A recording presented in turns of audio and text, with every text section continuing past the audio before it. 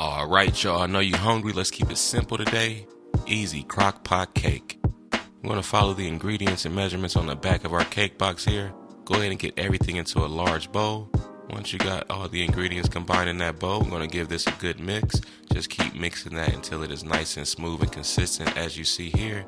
Once that is smooth, go ahead and set it to the side. Then we're going to layer our crockpot with some foil. Get that foil in there and spray it with some cooking spray.